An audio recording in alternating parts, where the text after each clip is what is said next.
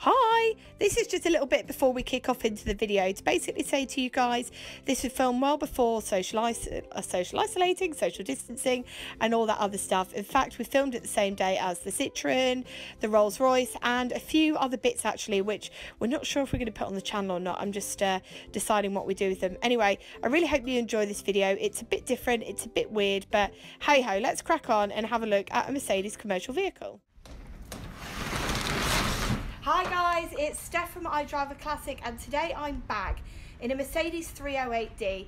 So we did the Freight Rover last year, you guys absolutely loved it. So today I'm back and I'm doing this Mercedes.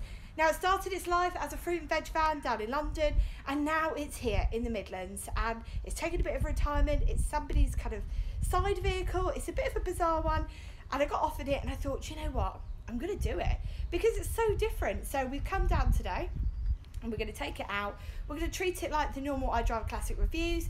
We're going to have a look around the outside. We're going to pop in, have a look inside the cab, which looks quite modern actually.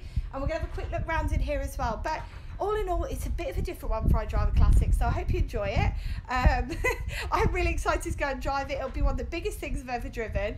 So keep your fingers crossed for me that I don't panic. And let's start by having a look around the outside.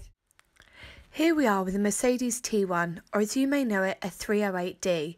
I'll hold my hands up and say to you that before preparing this video, vehicles such as these were something I didn't really know much about. So I feel like making this video has been a point of discovery, not just for you guys at home, but for me too. Now, before I tell you the specifics on the model, it's worth mentioning that whilst this is called a 308D, it sits within the TN series, which filters down into the T1 series. Now, the TN vehicles were launched in April 1977, but if you're watching from abroad, you might know this as a Bremen Transporter or a Togo Atlas. However, in the majority of the market and in the UK, these were known as TN or T1N, or sometimes just as the T1. The TN in the name stood for Transporter New, and it sits within the van, truck, transporter, commercial sector of the Mercedes Benz range. So when I told several people that I was going out to test drive a classic Mercedes, I don't think they were quite expecting this. Now, the vehicle you see before us here today sits within that T1 range, which was available in many different guises, and you could have chosen everything from a minibus, one fitted with a cargo box body or a flat cargo bed, and double cab versions were available too. The vehicle you see here today is registered as a box van. Now, being so versatile, it lent itself perfectly to a camper van conversion when it was in its van format, and was the preferred conversion by many, due in part to the fact that it was larger than the Volkswagen Transporter. With so many uses and known for being such a tough vehicle, it won't surprise you to know that the TN T1 was in production until 1995. And with this being an L-registered vehicle, so you can see there on the plates, L-registered, which means it was registered in 1994, it sits well at the end of the production run. When the range was introduced, original lineup contained 2 engines and 4 weight classes, and you could have chosen from the 207D, the 208, the 307D and the 308. And the D model sported the 4-cylinder diesel engine with a 2404cc and 65 horsepower capability, and the 208 and 308 models were fitted with the 4-cylinder petrol, which was 2307cc and 85 horsepower. The 308D you see here today was fitted with a 2.3cc engine. It's diesel, as you've probably guessed by the D after the 308, and the 308Ds were produced from 1989 through to 1995 within that T1 range. It boasts a max power of 82 horsepower, but interestingly I wasn't able to find any top speeds online, although it's hardly something you're going to be racing around a track or a motorway anytime soon, especially fully loaded. However, I'm sure there's a few tradesmen at home that will be quick to tell me what the top speed they've achieved actually is. Now, you might be wondering why there were petrol and diesel models, and in fact the diesel massively outsold the petrol, with almost 90% of buyers opting for the diesel model. The petrol engine models tended to end up as ambulances, fire engines and vans which were used in colder climates, whereas the more popular diesel model was preferred by many commercial buyers and firms due to its low fuel consumption and reliability. Interestingly though, when these were launched in the UK, you could only get a diesel version, which was an interesting choice for Mercedes to make, considering that the UK market was 80% petrol. And with that in mind, they added petrol models for the UK buyer from 1982 onwards. And even more interestingly, they then saw their sales spike in these models by 80%, just based on that one move alone. They weren't known for being slow movers either, and in the 1970s, the T1 vehicles were one of the fastest diesel vans towards the end of the decade.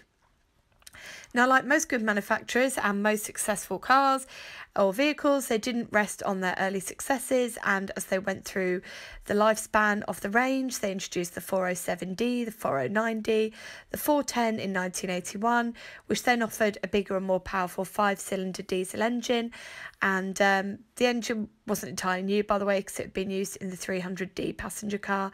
And in the earlier T1 series, vehicles had been produced with a 4-speed box, which they later moved into a 5-speed, although I haven't seen any evidence of an automatic transmission anywhere. Now, in 1995, the production came to an end and it was replaced with the Sprinter. Now, though it was replaced, it was still a big hit worldwide, from tradesmen to police forces, even being used by the Hong Kong police force. The T1 really was a vehicle which lent itself to, well, whatever you wanted it to do. Now, I'd usually run a car or a vehicle through a website like howmanyleft.com, but with variations aplenty and the DVLA registering things in very random ways, the website isn't always correct. However, if you add up all the figures for all the 308D models shown on the website, it does suggest that there are less than 1,000 left, which is a bit sad considering the many thousands that were sold at the time of production.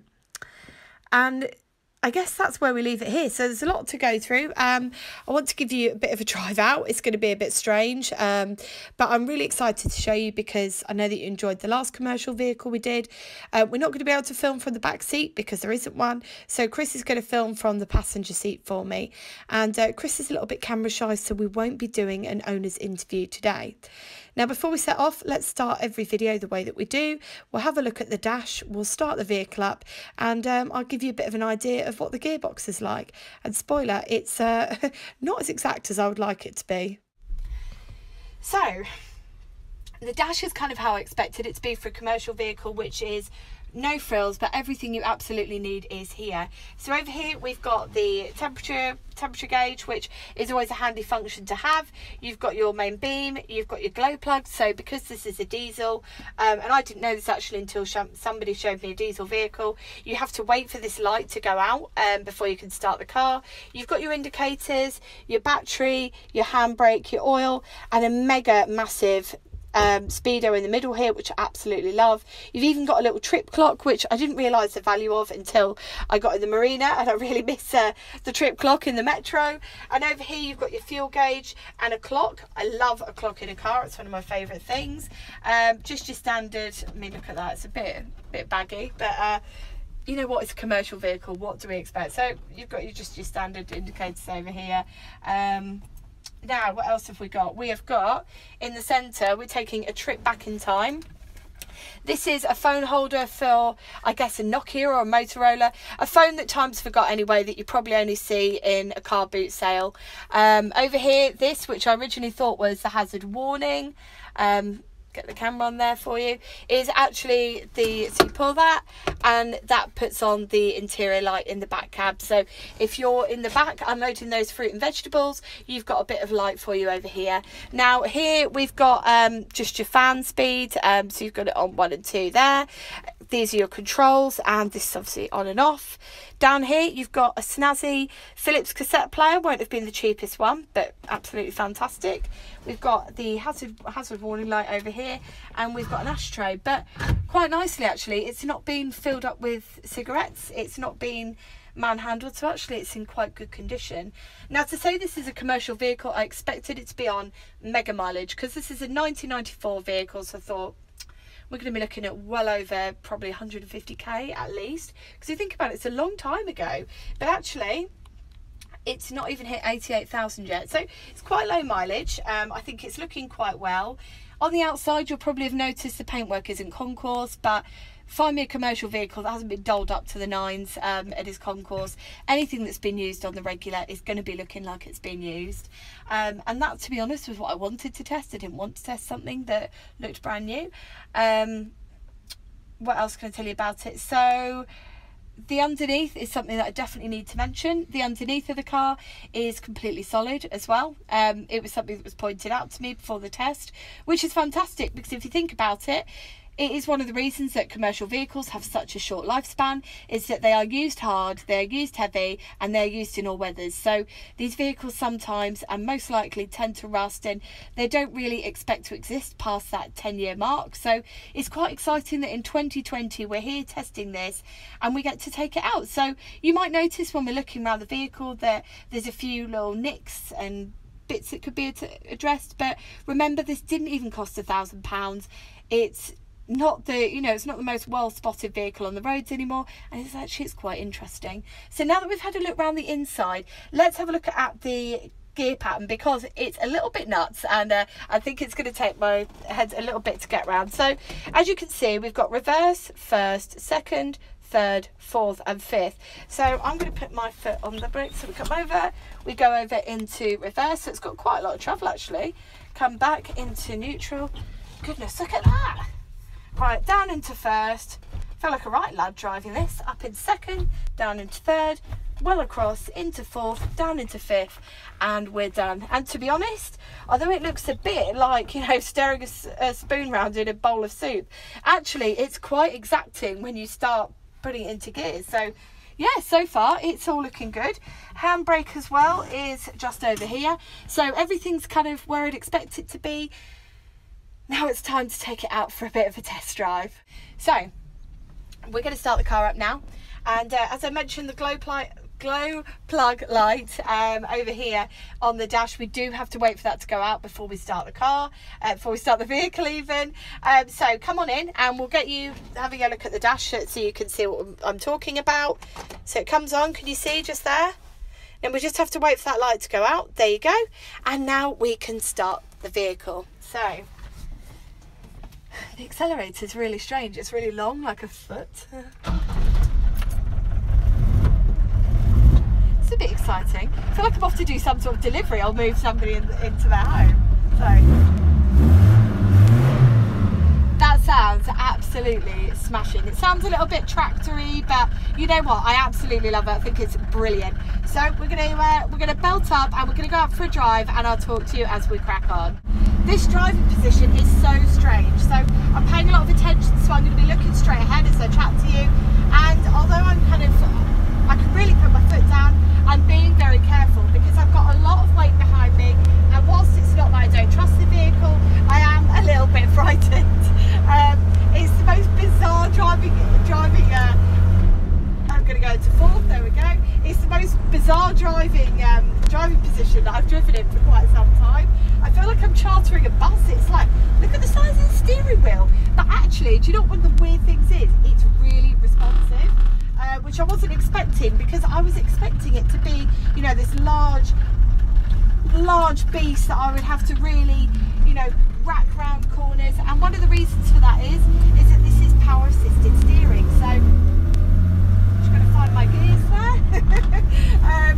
This is honestly one of the most bizarre driving experiences I've been on in quite some time. Now, one of the reasons that this is so responsive when I'm steering it is that it has got that power assisted steering. Now, not all the vehicles that were produced under this range have them, because this is one of the later ones before they went into because this was replaced by the Sprinter. So they went into the Sprinters in 1995, and so this was one of the later ones, because this is registered in 1994. Now, as I drive it, it's just, I wish I could have you sat next to me, because it is one of the most bizarre experiences and vehicles that I've driven in quite some time. I know that I'm very high off the road, because honestly it was a right struggle getting in, but I don't actually feel that high at all, and I've got a lot of headroom above me as well. So I've had to take a bit of a different driving route, because I have to obviously be careful of all the stuff above me and stuff behind me, and I keep going to check my rear view mirror, which obviously I don't have. But my god, it's actually it's actually really different. I'm so excited and terrified to be out with this. It's definitely a different one. Mercedes were known for producing bulletproof workhorses, vehicles that could really be used, vehicles that were going to last, and vehicles that were built with quality in mind. And to say that some of these vehicles, you know, were really flogged to death, they would have done thousands, hundreds of thousands of miles. Honestly, this vehicle is standing up really well to the test of time. Not only bodywork wise, which I think looks excellent for 80k. I mean, you see many cars of this era that are on 80k and their bodywork looks absolutely rubbish in comparison. It's that real German quality and efficiency that people know them for, and I think it really comes across in this. It's just sometimes it's a little bit bizarre trying to find the right gear. And I would say that that's my only critique of the vehicle, but is that the vehicle or is it me? Let's be honest, it's probably me, and I probably need to get my head around it.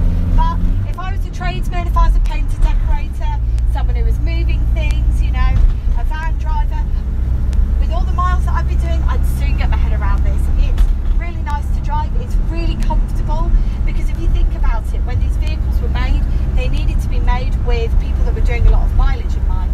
The vehicle is very comfortable, it's a nice seat, it's a good, I know it sounds really silly, but the seat is really well padded, it's really comfortable. The driving position is really comfortable. You've got those lovely chunky mirrors on the side so you can see exactly what's going on, which is great because you don't have your rear view mirror, and it's just really, really nice to drive. Now, I was talking about how Mercedes were known for quality and how the vehicles were known as real bomb-proof vehicles. Now, one of the things that we haven't discussed is the engine. So it's 2.4 diesel. 90% of these vehicles had a diesel engine in them, probably because, you know, they were being used as absolute workhorses, and the engine was so good. In fact, the SsangYong have bought the rights to it, and they're now putting it into vehicles that are being produced today. So for me, that's a real benchmark of quality, that an engine that was designed so long ago is, you know, is still being bought by manufacturers and being put into good use. So I guess overall, if somebody said to me, how's your experience been of this today, I've got to put my little tradesman hat on. So for me, you know, as a daily vehicle, it would be absolutely hopeless. It wouldn't be something that I could use. But for a tradesman, I think it's a really, really good shout. And if you're a tradesman on a budget, I think this is definitely a vehicle you could consider now. You can still get parts, which is such an important criteria if you're looking to drive something on the daily.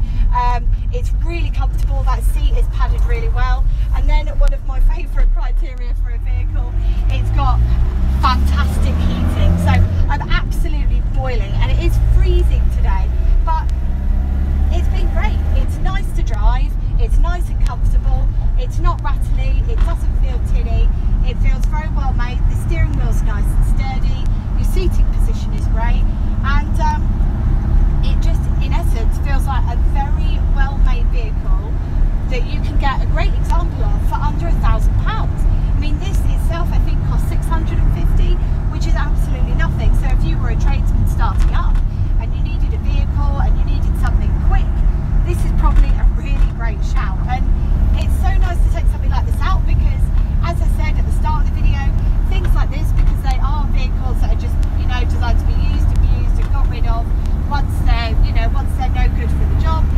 Things like this just don't last. They're not like classic cars that people hide away in garages. Spaces at a premium, people aren't going to keep stuff like this for, you know, a Sunday jolly. So it feels like a massive privilege to take it out, and it's been really good fun to drive. It's nearly time for me to hand the keys back to Chris, who owns the vehicle. So thank you very much, Chris, for letting me drive this today, because it's been absolutely hilarious, and I've had a really good time. Now, if you're watching at home, thank you very much for watching. It's been a very different thing to show you on IDRIVEACLASSIC. So wherever you are in the world, I hope you're taking all the health